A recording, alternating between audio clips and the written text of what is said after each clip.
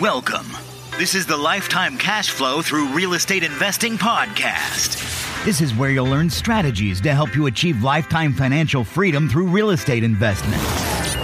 Your host, Rod Cleef, has owned over 2,000 homes and apartments, and he brings experts in all aspects of real estate investment and management onto the show. Now, here's your host, Rod Cleef.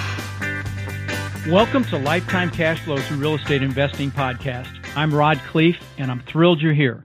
Before we get to our guest, I want to mention a couple of quick things. The first being, if you like what you hear, make sure you subscribe to us so you never miss an episode on iTunes. Subscribe on iTunes, that is. And also want to let you know that every week I also do one of two short 5 to 10 minute shows. The first being Your Driving Force Success Tip, and that's where I talk about the psychology of success, and then the second being my real estate success tips, real estate tip of the week, and so it's one or the other every week, and they're only 3 to 5 minutes, and I, in my personal opinion, think they're very valuable. So highly recommend you listen to those as well. As many people don't realize, 80% of success in anything is your psychology, and 20% is the actual mechanics. So. And the real estate tips are really what they are, is great tips for anybody in multifamily real estate investing. And then lastly, and most importantly, I really want to hear what you guys think. If you've got any comments or questions or even suggestions for guests or topics that you might like to hear on the show, let me know. You can email me directly at rod@rodcleef.com. That's rod at RODKHLEIF as in Frank.com. And I'd love to hear from you. All right, let's get this show on the road. I know you're going to get incredible value from the guy we're talking to today. His name is Mack Smith, and he goes by Mack. He is a successful real estate investor, but he's got an interesting story. He actually has a full-time job, and I'll let him tell you about that. And he's kind of doing this on the side very successfully. So, Mack, I'm very thrilled you're on the show. Great, Rod. I'm really happy to be here. So tell us a little bit about your background. Expand on my short introduction there, because I kind of wanted it to be in your words. So tell us your history and then how you got into real estate, how long you've been into real estate, and what your success has been so far. Sure, sounds great. So I started off in the technology industry. I guess about maybe almost 40 years ago. So I've been around for a good long time. I've worked for the largest software developer in the world for the past 20 years, and continue to do so today. And I started really, in terms of investing, about 36 years ago, my mother-in-law, when I first got married, gave me a small house that was sitting flat on the ground, didn't have any foundation around it. And so my wife and I fixed that thing up, and we actually had a garage in the back that we also fixed up, and we were trying to move into a better house, so we moved into the garage in the back. We rented out the house in the front, and I can tell you that I was a terrible property manager. We lived that way for a couple of years, and basically the first guy that showed up that had cash to go into the house, he was the guy that I let in. I didn't have any type of screening that I did for any of that, so we lived like that for a couple of years, and then moved into our first property, and I sold that rental property as quickly as I could and said, I don't ever want to do this again. And then, sure enough, here we are 36 years later, and last year I started investing in properties again. I really like multifamily properties, and I really like small multifamily properties. And so I primarily invest in duplexes, fourplexes, and triplexes. What market are you in, Mack? Where are you? What city are you in? In St. Louis, and I'm really lucky to be in St. Louis, and it's different than a lot of places in the country. Rents are fairly high, property costs are actually fairly low, so it's a pretty easy to get into the real estate market here, and we've got a really strong rental market here, so it's a great place to invest. Fantastic. So I know that you have your full-time job and you're literally doing this on the side, which is, in my opinion, inspiring for those of you in the same situation. So tell us what you've done this last year. Well, I started off with a single property. It was a triplex that I got into last year, and I was making really good cash flow off that triplex. I bought it at a decent price, about $120,000. I got one unit rents for $975 and the other two rent for $550. And so after after all my costs, I had, really nice cash flow coming in off of that. I liked it so much that I bought a second duplex last year, and then I kind of sat on them for a while. And then at the end of last year, I kind of made a resolution that since I had 5, I wanted to pick up 8 more units by the end of 2016. And sure enough, in January, February, and March, I did that. And so now I've kind of had to change my goals for the year. So I'm sitting at 13 units right now. I'm looking at trying to acquire at least another 8 units, if not more, before the end of the year this year. So let's talk about how you're structuring your deals. Let's get into the meat of this. Firstly, I think people are going to want to know how you're funding these transactions. So let's talk about the first couple and how you financed them, and if you did anything creatively, or you went to the local bank, or what sorts of things you did to get these properties closed. Sure. So for the first 2 last year, I just used I took personal loans out for those. And I think a lot of people kind of start that way. And then, but to be honest with you, I'm probably in a little bit different place than a lot of other investors, because I'm pretty far along in the career. I've had, with the technology company I'm with right now, I've had a number of, stock options, stock grants kind of along the way. So what I started doing was I would cash in enough stock, to make the down payment, and then I would go to the bank and pick up a loan, to finance the rest. I see. And these are loans. You said personal loans. I assume these are still loans secured by the properties, correct? They are secured by the properties. And then, I did those first 2 in my wife and my name and my wife's name last year. But then at the beginning of this year, when I recognized that I needed to grow a little bit, I figured, I need to start a company, and I need to protect some assets a little bit. So I created an LLC. I actually created warranty deeds for those 2 properties and moved them under the LLC. And then all the new properties I'm acquiring are bought under the LLC. And that's great. Started doing. Can I interject something right there, Mack? Sure. I want to interject something right there, because I'm going to suggest something to you and anybody that's listening. And that is, you guys have all heard the analogy of the rotten apple. And, and I take asset protection, and I've always taken asset protection to a whole nother level, really kind of a insane level, but I'm not going to suggest what I did to you guys, but I'm going to tell you that I would not recommend putting too many properties in one LLC. LLCs are $100 to form. Yes, you've got to pay for the tax preparation, but I will tell you that, I try not to put more than probably about 10 properties of this size, single-family homes or plexes, in one LLC, because if something happens, God forbid something horrible happens and they get past your insurance, it can literally deplete the entire asset, all the assets in the LLC, which is why a lot of, if you buy larger properties, I would say from 10 units on up, I would highly recommend you put each one of those in an individual LLC and have that LLC owned by an operating LLC. So I just want to throw that out there, that I just to be careful how many you put in one LLC. Okay, so please continue. I just wanted to interject that. Yeah, no, that's some great advice, and I actually got the same advice from my lawyer, and so that's kind of my plan. Was I figured I'd put about 10 under, and then I may actually even move those out as I build an additional equity into those, because right now they're financed pretty much all of them at 80%, so there is some equity in each of those. But as the equity grows, it makes more sense to move them out. So I plan on doing that as well. Good. Play it safe. Absolutely. Yep. All right. But anyway, like I was saying, my plan had been I would sell enough stock to get the down payments. I would go get commercial loans basically for the properties, and that was working great until my CPA this year came back and said, "Hey, you've got to quit doing that. We're going to push you into the highest tax bracket that you can be if you continue to sell that stock." And so it made. Go ahead. No, please continue. That's very interesting. Well, it made me rethink the way that I was purchasing the properties. To be honest with you, I thought, well, I do want to continue to buy properties because I really enjoy making the deals. I enjoy owning the properties. I enjoy the whole thing.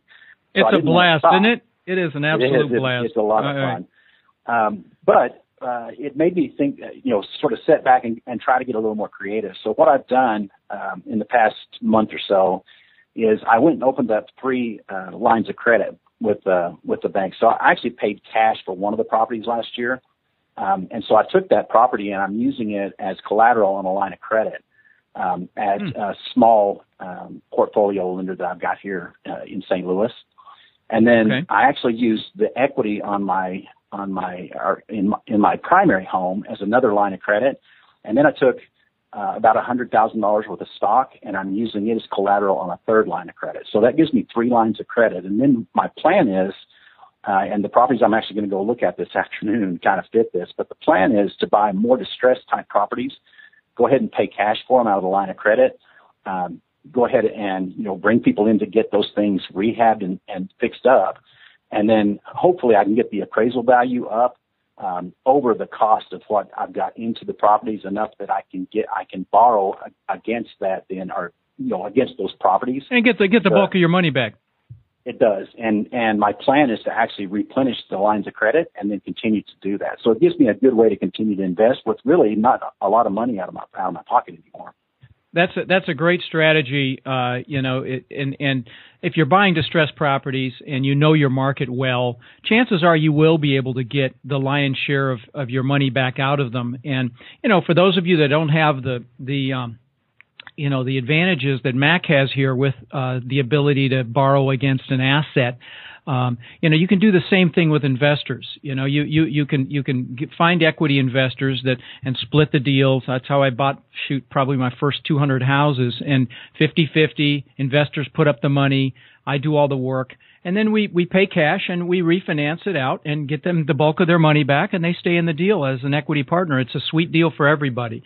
So, but that's a great strategy, Mack, and chances are, with your knowledge of that market at this point, from having been involved already and been so successful, you'll be able to accomplish that. And even if you don't get it all back, with your cash flow, it'll replenish it fairly quickly anyway.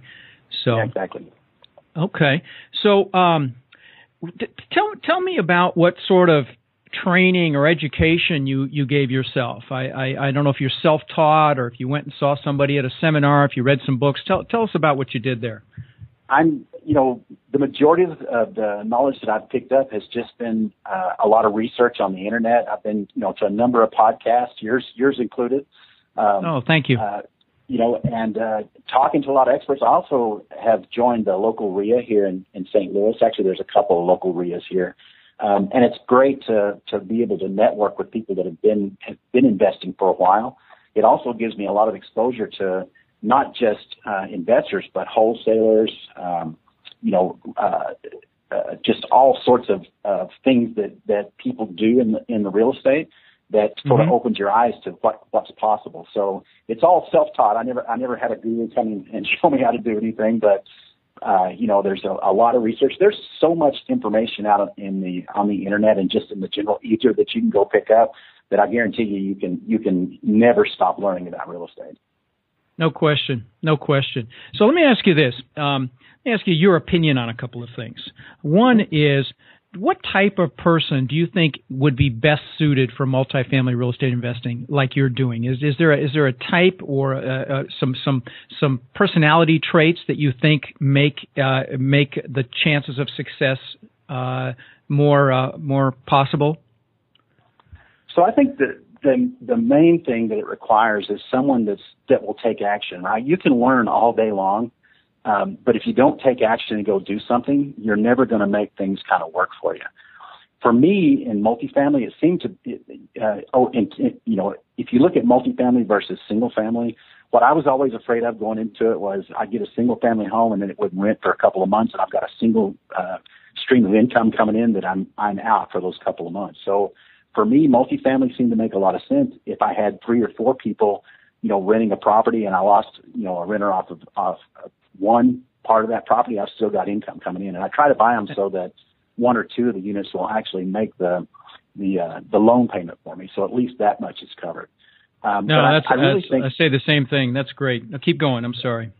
I really think the primary thing, and I've seen so many investors, even, as short a time as I've been in, I've seen people that have been studying and trying to figure out how the market works and looking at podcasts and talking to gurus, and they've done it for 2 or 3 years, and they're just about ready to go do something.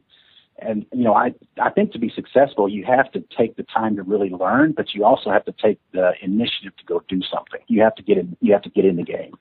Fantastic advice, and yeah, I couldn't agree more. You have to be doing both simultaneously. You need to be out there looking at real estate, making offers while you're studying, and go out there and immerse yourself in it. Meet the brokers, go look at the properties, go evaluate the fix-ups, do market analysis on the rents, see what you think you can do on a property. Do like people do in the stock market where they trade, where they're not actually using their own money. You can do that as well with real estate. Just get out there and study deals. And it's as much of an education, if not more, than learning from a seminar or a book. By the way, on books, do you have any books that you liked about this, or did you get it all online? I know you said you got a lot of your stuff online, but are there any books that you might recommend?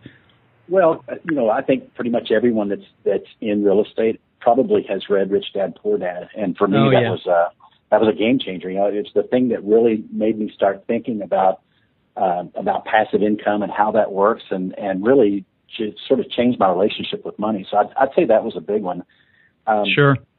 One of the other ones that I'm in the middle of it right now is The Miracle Morning, and it's not really about real estate, but it does have to do with setting the appropriate state of mind and making sure that you're focused on goals, and that one for me is a huge book as well.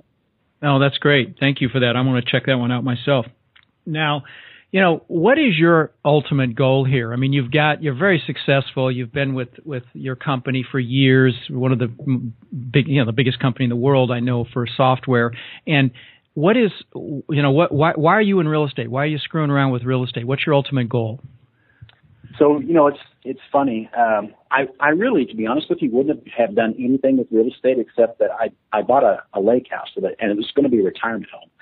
But the thing is, it's a huge house, and the utilities on that house were extremely high. So to kind of offset that, I bought some solar panels, and that cost me around $55,000. And the nice thing about that was it would have I think it was a 15-year payback on the panels. I thought, well, that's not bad. And then the next thing was it also runs on propane, which is very expensive. So I was looking to see what I could use to offset that. And when we started talking about geothermal, the quotes I got in were $100,000 for geothermal. And I thought, oh my gosh, I could buy a rent house and make enough off of that to be able to get that back. And then that little seed germinated somewhat, and that's what actually got me to buy the first one. And so after just being able to offset your costs, and that, you're blessed that you have a vacation house, but, for somebody that's just got a job, just being able to offset maybe their income, even, or exactly. Some other expense in their life. So you saw an expense, and you saw real estate as an opportunity to offset that expense. I definitely did. And then as I got further into it, I've always had investments in the stock market, and they've always done fairly well for me. But the thing that I don't like about the stock market is someone else is in charge of my money, and I really have to rely on them making good decisions to make sure that my money is doing well. So I always wanted a way to diversify. And so what I've started doing is taking, a fairly good chunk of that out, and my plan is to continue to diversify that back into real estate. I won't ever get out of the market entirely, but I do like the fact that I can control what happens with real estate, and I'm the guy making the deals. So I'm the person that's a lot more in charge of what those look like. Ultimately, absolutely. To be honest with you, I don't have the runway that, had I done this when I was 30 years old, I think that, I could have a pretty big company by the time I got to be 55 or 60. Starting at 55 and going forward, to be honest with you, my goal really is to get to about 35 units, maybe 40 units. And I think that will be enough to really sort of augment the income I've got in retirement and to help me, achieve all the things that I want to do in retirement. Absolutely. No, there's nothing better. And that's why the podcast is called Lifetime Cash Flow Through Real Estate Investing. And you're a great example of that in process. Now, let me ask you this. Are you managing your own property then, I take it? I'm not. I actually have a... Oh, you're not? No, I was afraid that as I got into it, especially, the experience I had when I was a young man, not screening renters appropriately, I just thought, well, I really don't want to have to do this, and I don't want to go be working on toilets in the middle of the night when I have things I have to do, the next day at work. So Sure.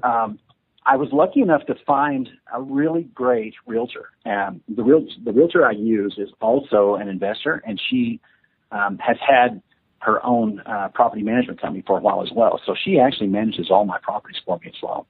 And she's doing a good job. Oh, she's doing a fantastic job. You know, I Just hear out of horror curiosity, stories what's she charging? What's she charging? And then I want to hear the war stories. So she's charging me 10%. And 10%, what I do okay. is make sure that I buy the properties in such a way that I account for that. And then so far I've been lucky enough to be able to do that and still have great cash flow out of them too. Okay. What war stories? She's told you war stories. I got you. Yeah, I could tell you war stories too. Other investors as well have told me, man, they just hate using property managers. But I've just really had good luck with her the whole time that I've been you might have. Yeah, sounds like you found a good one. And I will tell you that typically I advise against using a management company. I've managed my own stuff for 30 plus years now, and the problem being you typically have to manage the manager, but you're very generous in what you're paying her. I will tell you, and I would renegotiate that once you get much bigger. But I am also familiar with the St. Louis market because my wife's from Belleville, which is over on the other side of the river there. Oh yeah, and, yeah. So I know it quite well, but. No, and that's, with you having a full-time gig, I see how important that would be. And like I say, you're very lucky, but if you're going to use a management company, you need to screen them as well as you would a tenant, maybe even better. And you don't want one that's too big. And you don't want one that you're their only client. You want to find somebody like Mack's found here that's, still does real estate, maybe as a realtor. I've used a realtor on my Memphis properties, and that worked fairly well when I just had 10 houses left up there. So, okay, well that's super. So, one more question here. What suggestions would you have for someone starting out in real estate investing? What I know that you mentor some people. You mentioned that to me previously at your RIA group. Tell me what you would suggest to them if you gave them a little pearl of wisdom.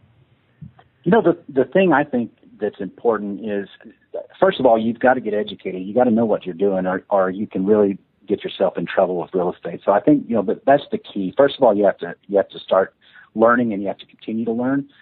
But, I think, especially if you're thinking about a younger person, and I'm saying this because my son wants to start investing too. And the thing that I told him was really, as a young person, it probably would be good for you to partner up with someone. Find someone that's been in the business for a while that really kind of knows what they're doing. Find a way that you can provide value back to that person. And then, bring them a deal. Go analyze deals until you find something that works. Bring them a deal. Ask for a cut of the deal. Doesn't have to be 50-50, but it's a great way for you to learn the ropes and actually get started. And to be honest with you, that's a really good way to start. I love it. Absolutely love it. That is fantastic advice.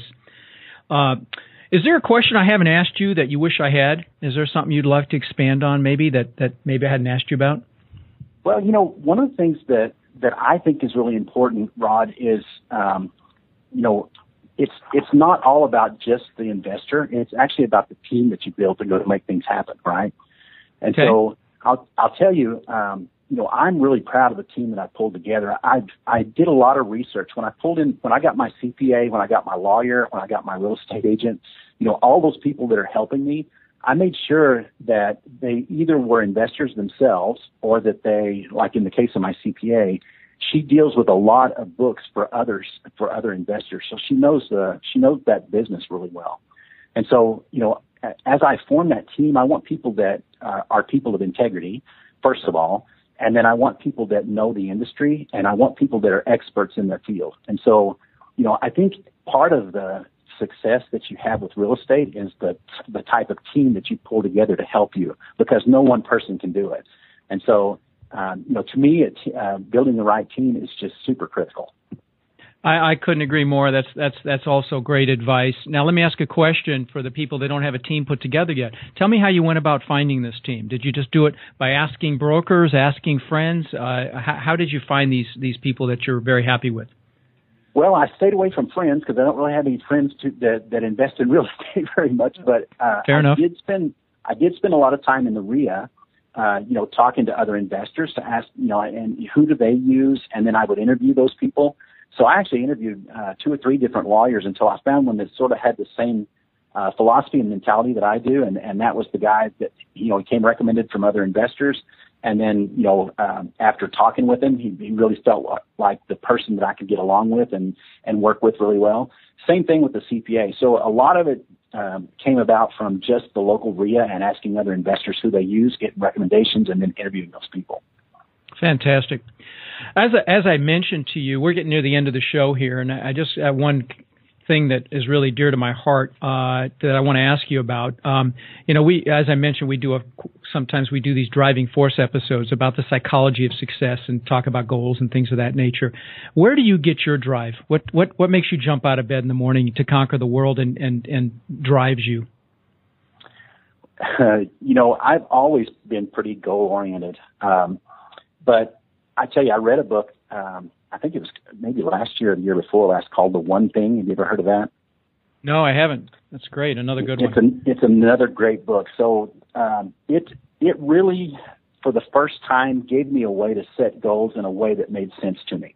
Prior to reading that book, I would set goals and I would work toward those goals. And I always did, pretty well with that. But this book actually laid it out in such a way that you look at a long-term goal for a year, and then you break down what are the components of that I can get done. What's the one thing I can do this month that will ensure that I hit that goal by the end of the year? And then what's the one thing I can do this week that will ensure I get that one thing done by the end of the month that will make sure I get that goal by the end of the year? Wow. And then finally, I love that. What's the one thing this week that gets me to the month, that gets me to the year? And then what's the one thing that I can do today that will ensure that if I do it continuously for the next 5 days, I get to that week and then it moves up. And that single philosophy has made a huge change in my life. And then incorporating that into what I'm doing with the Miracle Morning is just a fantastic way to set your direction correctly and make sure that you're moving the right way. Love it. Great stuff. In fact, I'm definitely going to run out and get that One Thing book. I totally see the value in that mindset with goals. I'm big on goals. In fact, just this morning released an episode on goal setting. It's a whole workshop that people can download, a goal setting guide, and go through the workshop with me. It's not one of these podcasts you can listen to on the phone or in the car or while you're working out. You actually have to be sitting and writing. But that's great advice with that One Thing book. Listen, I really appreciate your time, Mack. You've added a lot of value to the listeners today, and I hope we can stay in touch and keep an eye on each other's progress. Yeah, sounds great, Rod. I really appreciate being on the program. I really, I think what you're doing is a valuable thing. Anytime that you can share knowledge with people, it always comes back to you, and that's my big philosophy as well. Couldn't agree more. Listen, you take care. Talk soon. Thanks. Thank you for listening to the Lifetime Cash Flow Through Real Estate Investing podcast. If you've enjoyed the show, please subscribe and then take a moment to visit iTunes and leave a 5-star rating and review. For more resources to connect with us further, please visit our website at lifetimecashflowpodcast.com. Tune in next week for our next show.